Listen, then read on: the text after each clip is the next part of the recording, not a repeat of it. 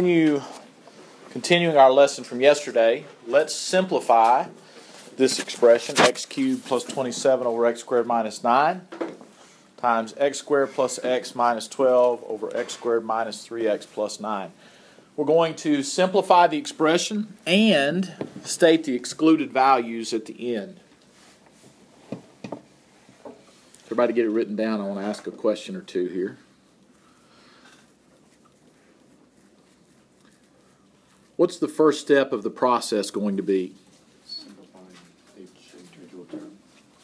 Simplifying each individual term, or Factoring each individual numerator and denominator, right? And why are we factoring these things? Because when we're simplifying fractions, we can only cancel common factors, things that are being multiplied. So I have to break these up into multiplied pieces, so I have to break them up into factored expressions. And x cubed plus 27 will factor as what? X plus 3 times x squared minus 3x plus 9. And I'm going to mention it again, and I've mentioned it before. Whenever you have whenever you factor cubes, if you've done it in order, that polynomial that remains there, this trinomial, will be unfactorable. It's prime. It's going to have two imaginary solutions, and we're not worried about imaginary numbers here. We're dealing with real numbers only. Okay, so we don't have to worry about factoring that any further. All right, what about x squared minus 9? X plus 3x minus 3. All right, and then the second expression over here, what's the factorization of x squared plus x minus 12? X plus 4x minus 3. And then we just said that this thing is prime, x squared minus 3x plus 9. And that kind of helps us, right? All right, now what can factor? What can simplify here? What can we cancel? The x plus 3's can cancel. Right? X minus 3's can cancel. And this trinomial factor can cancel also. So we're just left with x plus 4 over 1, which is optional, right? You don't have to put the over 1 part. What are the excluded values here? What do we need to exclude? X cannot be plus or minus 3. And again, we stated that because this thing has only imaginary solutions, we're not worried about the excluded zeros that would have come from that. Okay, so our answer is x plus 4 as long as x is not equal to plus or minus 3. Okay, now again, let me remind you one more time why that exclusion is there. If I plug a 3 into my answer here, I'd get 3 plus 4, right, which is equal to 7. But if I plug a 3 into this original problem right there, I get 3 squared minus 9, which gives me a what? A 0 in the denominator. So 3 is very bad up here. 3 is bad. Okay? 3 doesn't work there, but 3 is good here. And so we need this exclusion here to show that these expressions are only equal as long as x is not plus or minus 3. Okay, so we're qualifying this equal sign right here. Okay? All right. So let's move on. That's multiplication. What is the difference when we're dealing with fractions? What is the difference between multiplication and division? They're very close to each other, right? You keep flip change. We keep the first fraction, we flip the second fraction, and what gets changed? Multiplication changes to... You mean division? Division changes to multiplication. It works both ways, right? You can keep flip change a multiplication problem and turn it into a division problem because they are inverse operations of one another. So just to remind yourself, you might write this first problem down as a division problem and then rewrite it as a multiplication problem. But moving forward, if you have a division problem, write it down as a multiplication problem. Go ahead and do the change. Save yourself a little bit of time. Okay, so the first thing we're going to do is keep the first one, flip the second one, and change division to multiplication. We'll have that x squared minus 25 over x squared minus 4x minus 5 times x squared minus 1 over x squared plus 6x plus 5. because we have a rational expression here, we're going to have to factor everything to see if it can be simplified, right? Because we can only simplify rational expressions by canceling common factors, and we can only find common factors by factoring. So each of these pieces needs to be factored. And these are pretty easy factoring problems, right? Easier than the factoring test problems. What's the factorization of x squared minus 25? X plus 5, x minus 5, right? What's the factorization of x squared minus 4x minus 5? X minus 5, x plus 1. X squared minus 1 is the difference of squares. X squared plus 6x plus 5 is x plus 5 times x plus 1. And now it's cancel fest. Now what can we cancel? We can cancel the x minus 5s here. X plus 5s. X plus 1s. And we're left with x minus 1 over x plus 1. And we need to qualify this equal sign. When are they equal? When are they not equal to each other? What's the excluded values of x? X cannot equal plus or minus 5. We also cancel the x plus 1. But because we still have an x plus 1 hanging around, negative 1 ruins everything. Right? So negative 1 doesn't have to be one of our excluded values in this problem. But again, it's okay to put it as an excluded value. Okay, so we don't have to have the negative 1 here. Does everybody see why we don't have to? Because negative 1 is really bad here. It's really bad here. It's bad everywhere. Negative 1 is still bad in our final answer. So we don't have to exclude negative 1 if we don't want to. Okay? If we want to. All right? All right. Do we need to do this one?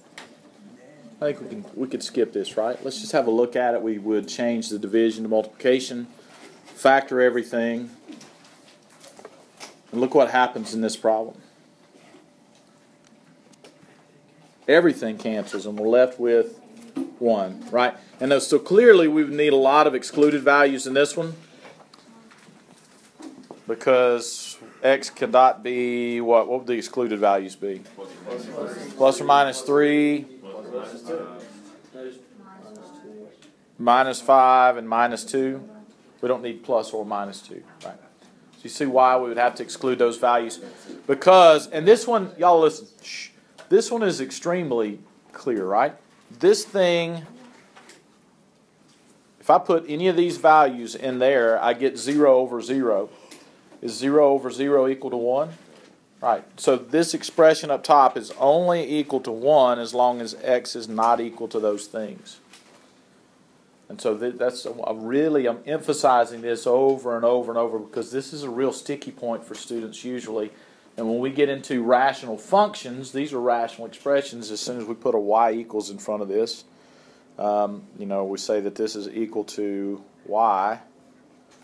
And we're talking about what the graph of this looks like. The graph of this is the horizontal line y equals 1 except at plus or minus 3, negative 5, and negative 2. There's a hole in the graph in those spots. Just a hole. Doesn't exist there. Those numbers are not in the domain of the function. Okay? All right.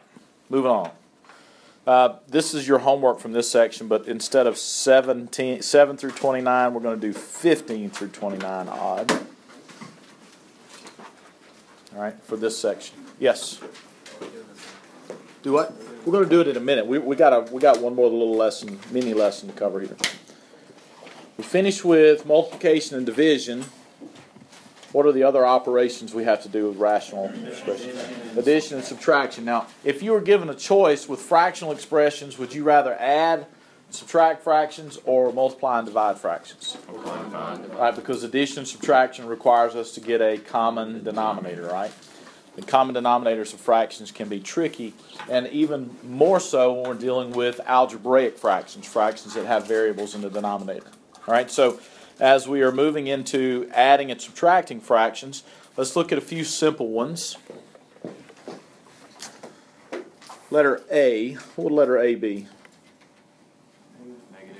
Negative 4 over 2x, which would simplify to be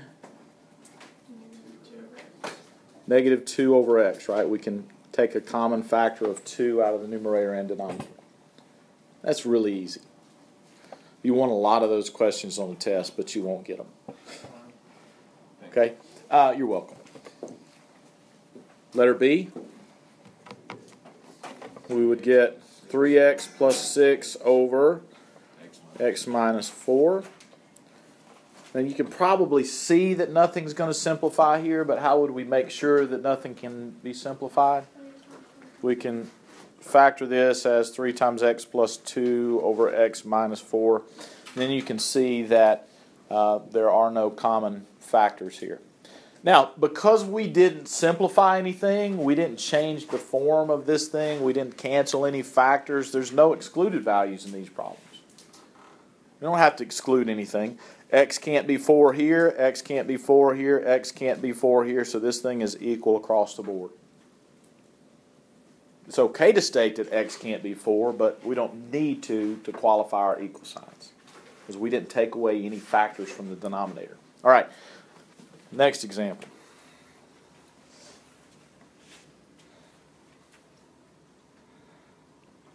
Go ahead and write this one down.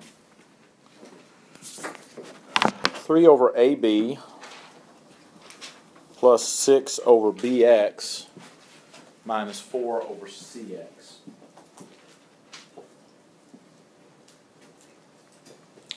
Now, what is different about this example and the previous two? The denominators are different, right? We can't add, subtract fractions unless the denominators are the same. Okay, how can we make the denominators the same? We can multiply, right, denominators.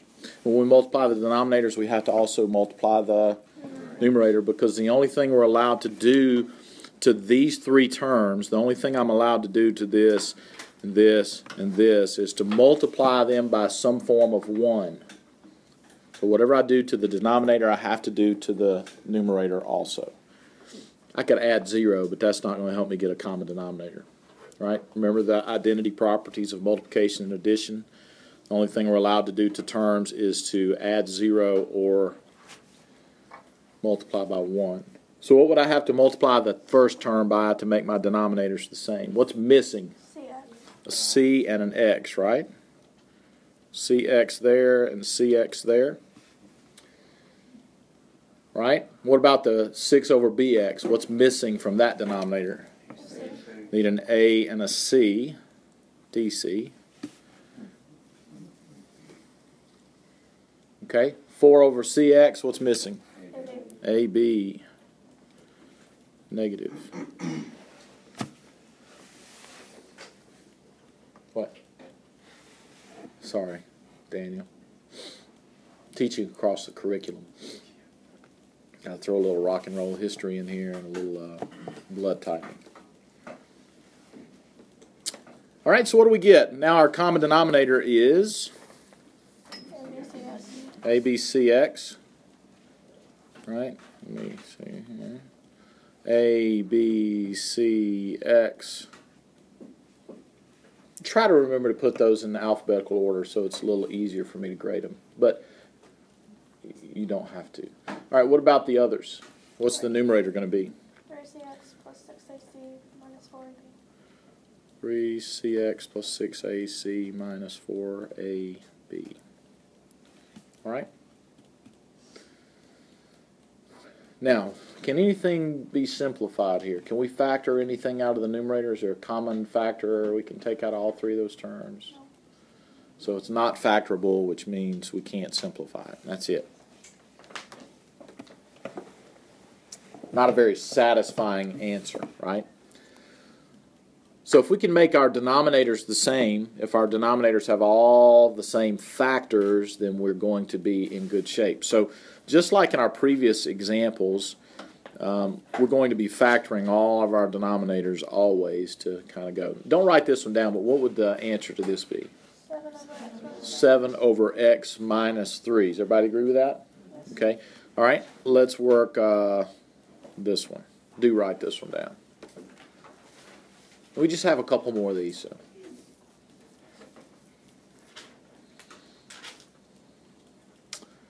X over x squared minus 3x minus 10 minus 5 over x squared minus 3x minus 10. Now we've been given a gift in this problem. What is the gift? We've been given the gift of a common denominator, right? So we don't have to do any manipulating to make our denominators the same. We're ready to combine these two over the same denominator, so it'll be what? X minus 5 over x squared minus 3x minus 10, right? Are we done? Maybe. We have to see, right? We need to factor that denominator and see if anything can cancel. And it will factor as what? X minus 5 times x plus 2. Sorry about that 2 there. Let me fix that. That's ugly. That's much better. The x minus 5s can now cancel. Noah's correct. And we're left with 1 over x plus 2. Do we need to state any excluded values here? Yes, because we canceled this thing right here, we need to exclude any value that makes that 0 over 0. So that would be x cannot equal what? Positive 5. Okay, because positive 5 right here gives me 1/7, right? Positive 5 right here gives me 0 over 0. 0 over 0 is not equal to 1/7, so I have to have this exclusion in there. All right? Any questions? All right, good. Let's make it a little bit more complicated.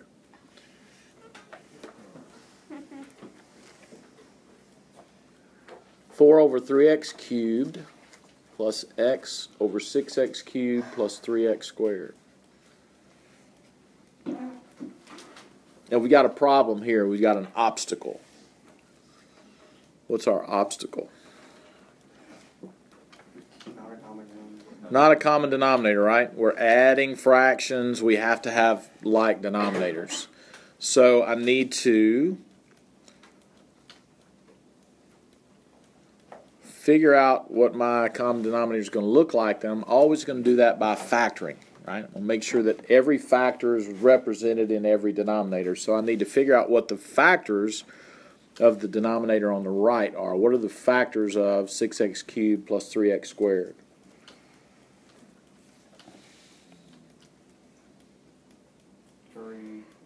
3x squared times what, Bryce? 2x plus 1. Now I can multiply this thing, multiply these two denominators and make them the same, right? What's missing in the denominator on the left? 3x cubed. On the left, I've got a 3x cubed. What's missing? I need a factor of 2x plus 1.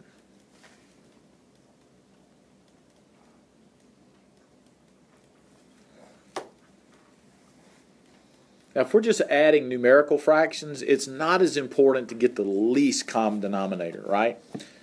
When you're doing algebraic fractions, we want the least thing that can make our denominators the same. So what am I going to have to do now in the denominator on the right to make these two denominators the same? What do I need? I need another x, right? Because I need 3x cubed, so I need to multiply x and x. And now we'll simplify this. To add these two things together, we would never leave something in factored form like that. So 4 times 2x plus 1 is 8x plus 4. X times x is x squared. And that's going to be over 3x cubed times 2x plus 1. Again, once you factor a denominator, leave it factored. We need to see those factors for other things when we're working with rational functions. Now, the only thing I would do at this point is kind of clean up the top. And what can we do to the top? Yeah, let's move the x squared to the front. X squared plus 8x plus 4. Can that be factored? No factors there, so that's our final answer. And now because we didn't cancel any values that would make a denominator 0, we don't have to have an excluded value. This thing is broken everywhere by x equals 0 and x equals -1/2. So I don't really need to state these exclusions. I need to be aware of them, but I don't need to state them because it breaks everything. Every step of the problem is broken by those two values. Okay? All right, last example.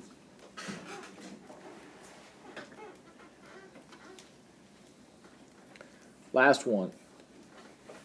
X plus 1 over x squared plus 6x plus 9 minus 1 over x squared minus 9. Now that previous problem with the GCF factoring, it tends to give students more trouble than this one does.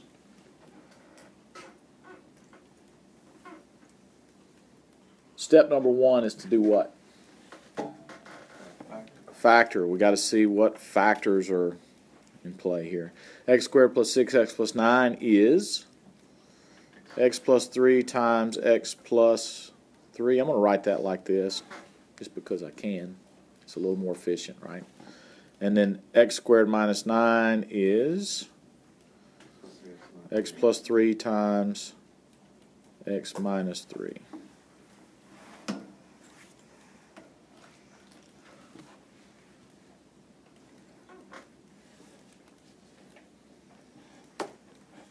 All right, if I'm going to make my denominators the same, what's missing in the denominator on the left? What do we need? We need an x minus 3, right? There, and I need one here. Now keep in mind that when you add that x minus 3 there, this thing that was in parentheses needs to be in parentheses, right? The fraction bar is just like having parentheses around that x plus 1. So we're going to have to FOIL that when we get ready to do this in a second. All right, now what's missing in the second fraction, the fraction on the right? We need another what? Does everybody see that? We need another factor of x plus 3. And we can add that like this. I can just add a square there and add the x plus 3 there.